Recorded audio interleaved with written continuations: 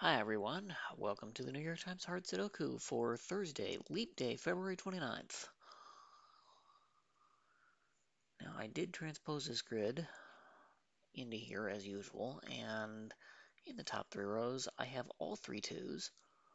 How generous of them, but I've got a 7 I can place in one of two spots in row 3. If 7 and 2 are removed from the analysis, I've got 3, 4, 6, and 8. I'm done. Okay, and the middle rows, those 5s mean one of these two is a 5.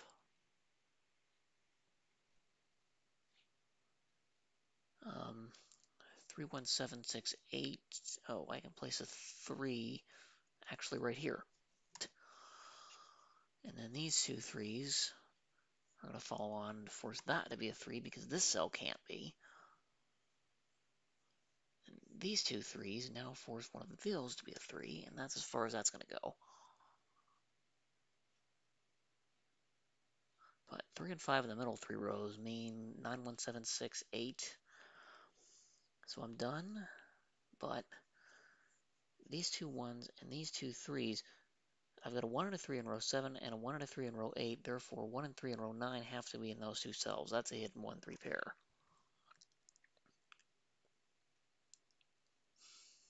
Now, by columns.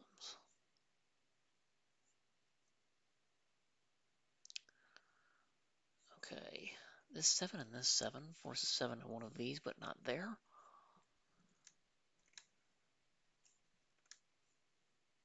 No, this 7 and this 7 forces 7 in one of these two, but not here. So that 7 is actually placed in box 4.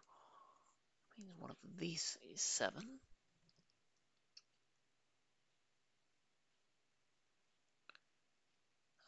6 and 6 mean one of those is 6.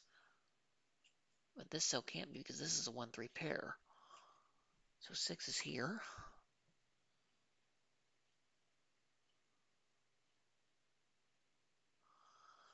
Okay, 7, 6, 6, 7, 6, 7. I've got 2, 3, 4, 5.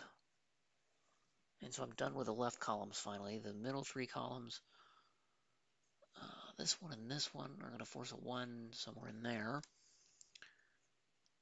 3s, we have them all. Okay, 9 in one of these two is a 9. Interesting. No. Those two is a 9.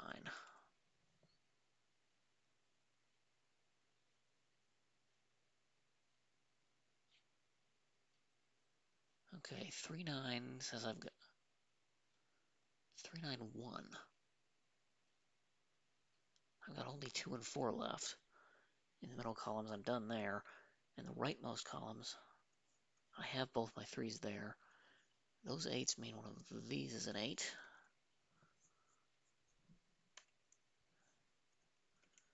7 goes in these two. It can't go here because this 7 looks in.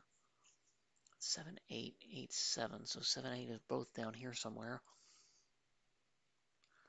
This 5 and this 5 mean one of those is 5.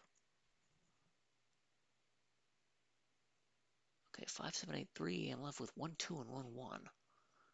And so I'm done there. And at this point, now I'm actually done, I think.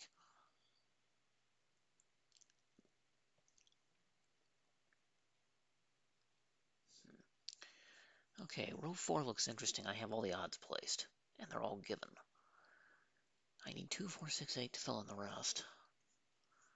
These two are 2/3 of 2, 4, 6, and this isn't 2. But these two can be anything, except that's not 6.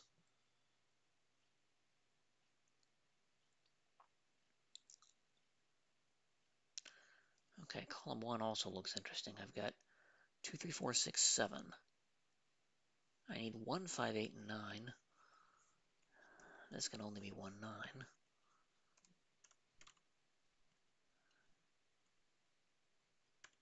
Oh, this is 1, 8, 9 because it can't be 5. Okay, so 5. The column is in one of those two, which means 5 is one of these 3. Oh, this is 5 or 8. It can't be 1 or 9. 1, 5, 8, 9. Well, none of those can be 1 because of this pair.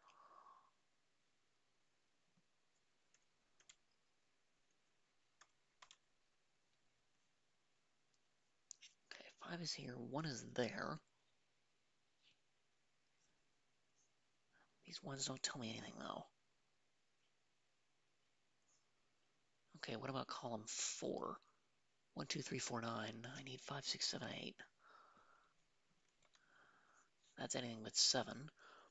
Oh, this sees 5, 6, and 8. That is 7.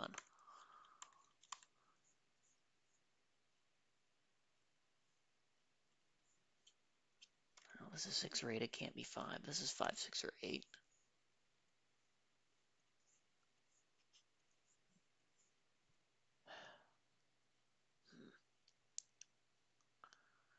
Okay, row 5 looks interesting because I just placed 2 of its digits. 3, 5, 6, 7, 8 says I need 1, 2, 4, 9. I think that's anything.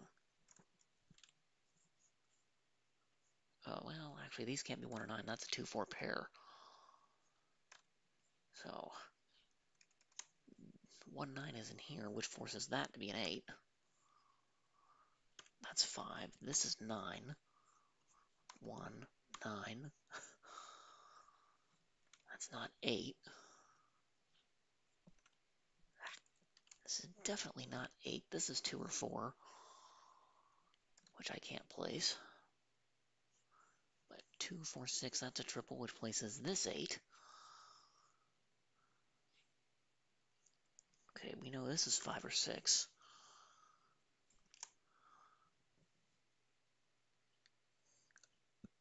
So, I've got 3, 5, 6, 7, 8. I need 1, 2, 4, and 9 for this cell and these. Not 2, not 1. Okay, other than 1 and one of these two, I don't have anything else useful. 1, 3 pair and these filled in mean this is a pair. 2 and 8, which will resolve that 2, 4 pair. Oh, and the whole triple, actually. 2, not 2, not 2.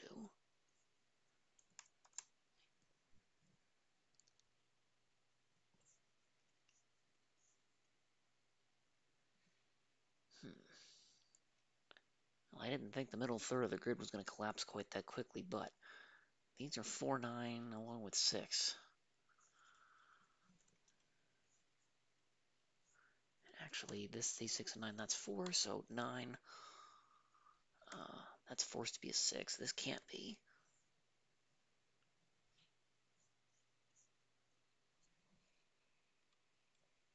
Okay, this is down to 1 or 4. Okay. All right, 4 looks in there, so 4 is in one of those two.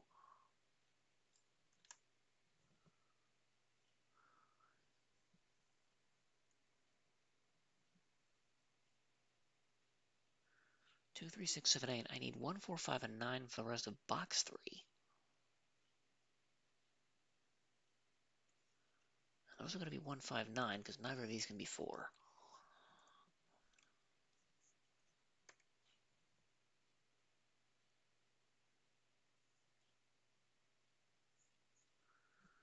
I think that's anything. This is 1, 4, 9, because it too can't be 5, but 1, 4, 9, that's a triple, so this is now a pair. So these are 2 and 6. So this is a triple consisting of 7, 8, and the remaining digit 9. That sees 7 and 9, so that's where 8 goes. This now sees 8 and 9. That's 7. This is 9.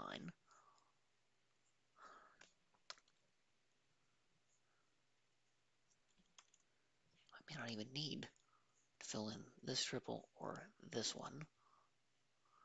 This 8 is going to sort out 2, 8. This 2 comes back over. 6 and 2 are done in box 9. So these are 6, 8, along with the remaining digit 7. Row 9 is complete, but that's a pair. Okay, these are 4, 5, which amazingly I don't know the order yet. But that's now a hidden 2. And that's going to collapse a lot more of the grid. 4, 2, 5, 4, 6, 5.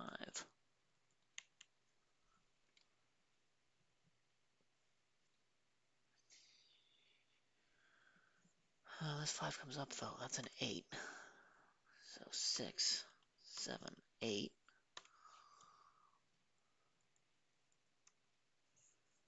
Okay, these two are a pair. These are 7, 9. And I know the order. That's not 7. 9 makes this 1. 4. Gotta go up. That's 9. That's 1.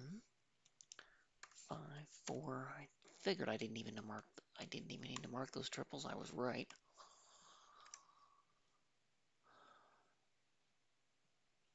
Okay. These 3, that's a triple. Looks like 1, 5, 9.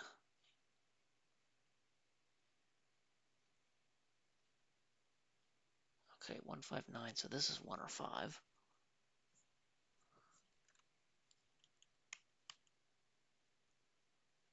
Oh, this sees 5 and 9. That is 1, which tells me 5 is there, 9 is there. By corner marks, that's a 5. Okay, I'm left with 1, 3 here, and this has 1 looking at it, so 3, not 3. That's 3, that's 1.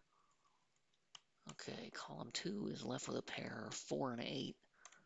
I can just write them in.